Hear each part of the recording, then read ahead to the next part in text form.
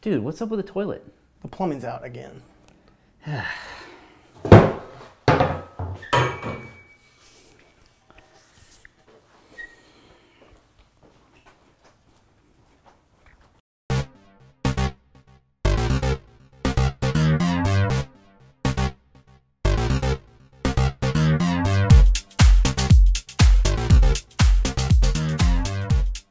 Hey guys, welcome to Gear Tasting. Today I've got a couple of new products that I want to showcase in the beginning, and then we'll get into some questions. So the first thing I want to showcase is the Long Range Shooting Handbook I just got sent by Ryan Kleckner. Big fan of some stuff that he's done. If you've read some of our long range shooting articles on ITS, Jason Chris wrote an article quite some time ago and referenced some of Ryan's videos. So he's a true resource in the precision rifle industry, and I'm excited to get a copy of his book and read it. So what I like about it is that it's full of really good info that I had to kind of piece together myself in the beginning. I think this book's been out a while. I'm actually going to check because I don't want to misquote this. So let's see, I was looking for a publication date, but I don't see one. At any rate, yeah, sorry. At any rate, I think it's full of useful information. So just looking, kind of in the chapter list here, you've got ammunition, accessories, mounting your scope, obviously a lot of stuff on fundamentals and ballistics. I really just think that it's a great book, and from what I could see from actually reading through it, there's a lot of the same content that I picked up from Jacob at Rifles Only when I went to that course that I've talked about on Gear Tasting before. But as you know, I've been kind of getting into precision rifle over the past year finally. It's been one of my bucket list things that I've been wanting to do, so really looking forward to checking that out. So again, Long Range Shooting Handbook by Ryan Kleckner. You can pick it up on Amazon. We'll put the link below.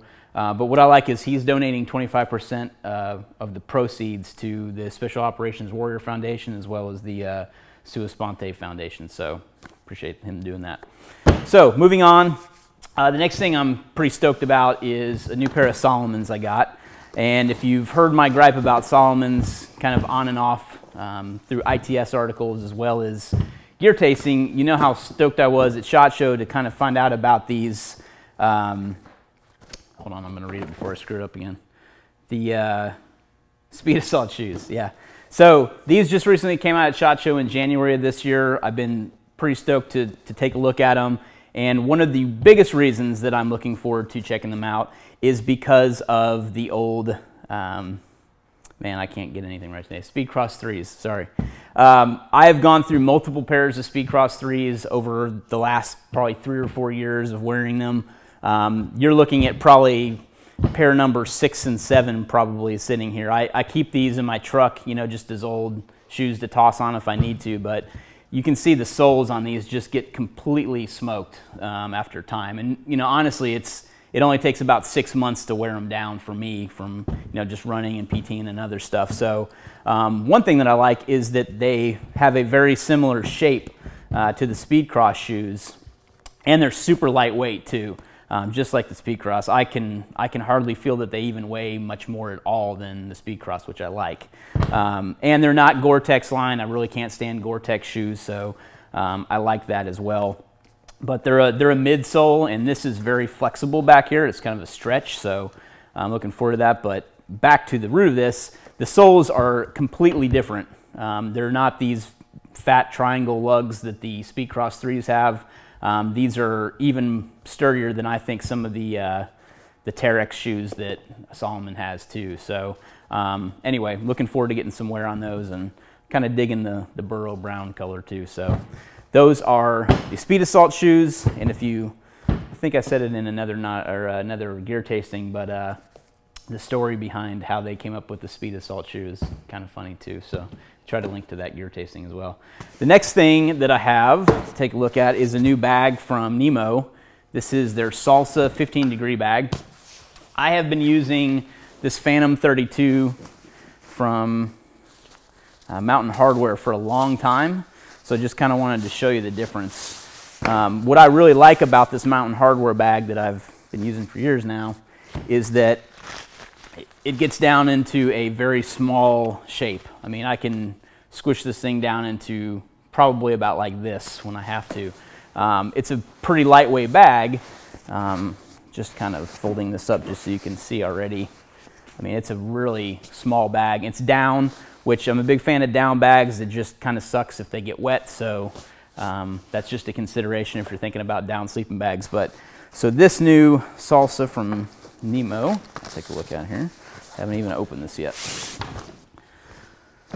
So they've got one of these storage sacks, and I'll just go over this for those of you that aren't really familiar with sleeping bags. So the way to store a sleeping bag, as you saw when I pulled this out, was just loosely in this bigger bag. That way it doesn't get compressed and stay compressed when you store it. You don't want to store it rolled up. You want to either hang them. If you've got the space to hang sleeping bags, that's a great way to do it too. But if you can't hang them, suggest rolling them into the larger bags, and that's kind of what this bag is here too. So a lot of sleeping bag manufacturers will label their bags. So, you know, when you have them sitting on a shelf, you'll be able to see what the bag is, just like I was able to clearly see on this one what I had when I pulled it off the shelf over there. So at any rate, I've been using that 32-degree bag from, and I just said it, Mountain Hardware, right? Yes, Mountain Hardware. I've been using that for a while. I really like it, but it's lightweight. The only problem is I've frozen at night before in that, even in the 32-degree bag. Sleeping bag temperature ratings are really not an accurate science. So this 15-degree bag, I guarantee, is going to keep me warmer than 32, not just because there's a difference in degrees. I can just tell right away there's more down in this bag. So this is also a down bag, and it might be a little hard for you to see exactly the shape, but what I like about NEMO bags is they have, I think they call it a spoon shape. Yeah, spoon shape backpacking bag. So it's got I like that it's got a little pocket in the front too. So this is actually, let me try to find it. I know there's a way in here somewhere. Well, at any rate, I know it said that. Blanket fold, zipper watch pocket. Oh well, I will find it later. But at any rate, so it's spoon shaped. I don't know if you'll really be able to tell from me holding it up or not, but it does taper, which I like. And so it's got down text as their filler that's in here. It's obviously a down. I can feel it, but chunkier bag than my 32, but I kind of want that. I think it's a good balance between the 32 and, you know, having a larger 15-degree bag too.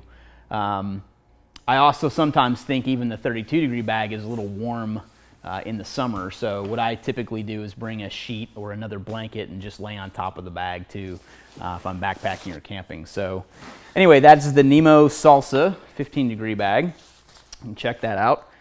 All right, guys, one last thing I wanted to talk about today is the Intel shirt I'm wearing. So a lot of you guys asked in a previous gear tasting episode what the shirt was I was wearing, and I'm proud to say we're actually launching these today for Life members and tomorrow, April 15th, it'll be tomorrow, site-wide. So today's 14th. If you're a Life member, you get in on our early release benefit of being a Life member.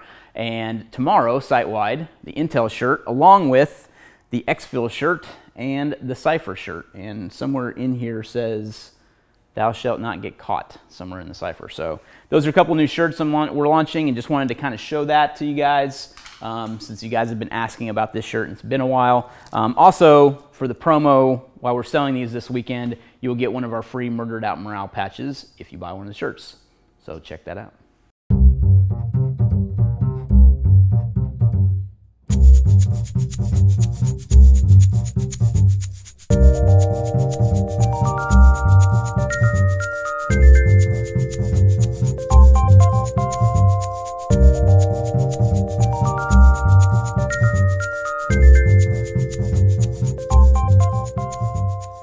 Welcome to Questions Over Coffee.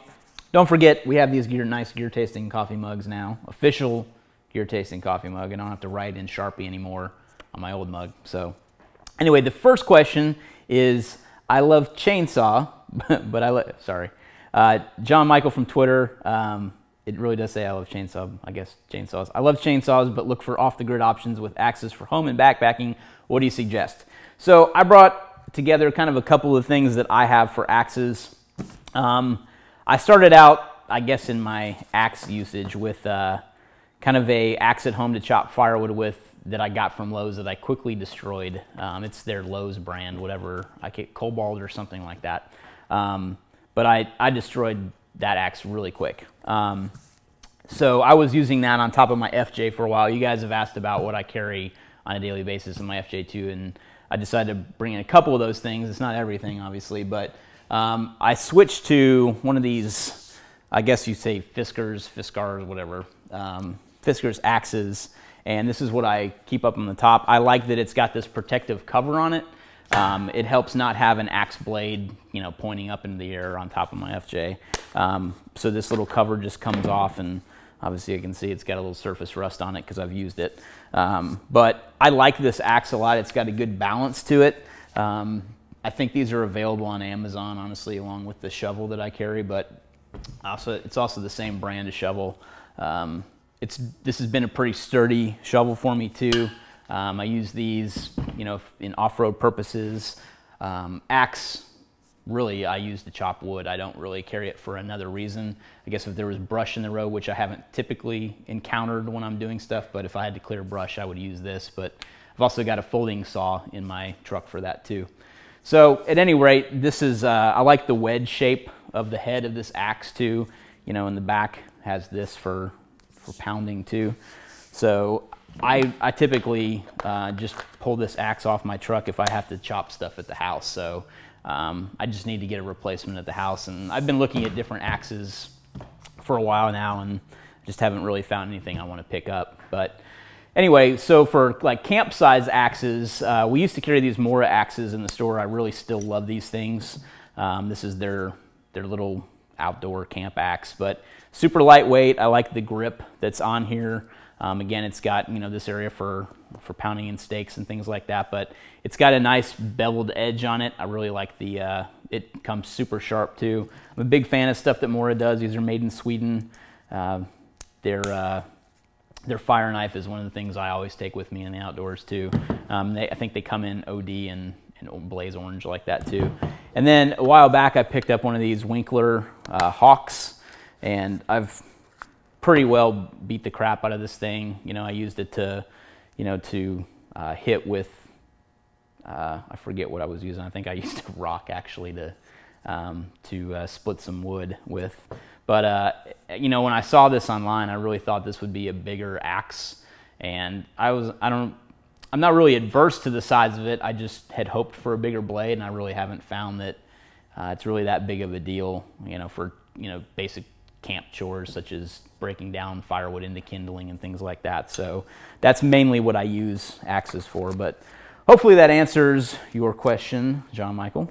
And I will also say we got a new Blue Bottle coffee in, and this is 3 Africans that I'm drinking today. So this is, I always love their explanations.